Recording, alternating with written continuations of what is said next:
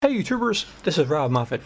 The other day I read something that made me mad. It said the government has a way to hack your phones, and the only way around it is to remove your batteries from your phones. I didn't like this.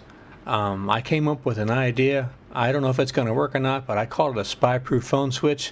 It's just a little switch to be on the side of your camera with the wires to go inside, and have a little shunt in between the terminals of your battery and the cell phone.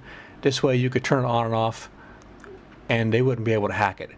If you don't like the government hacking your phone and listening on your conversation and using your phone camera, and you want a simple way to go around it, I think this might do it. Go to Quirky, it doesn't cost a penny. If you like the idea, vote for it.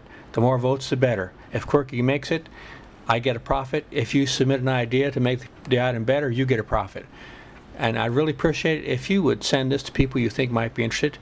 And I'll have some information at the bottom of my video where you can see a link and go to Quirky and vote for the idea. Like I said, please share this with other people if you like it, and if you have a way to make it better, you can share in the profits if Quirky makes it. Also, you can submit your own ideas to Quirky. It's a pretty cool site. Thanks a lot, everybody.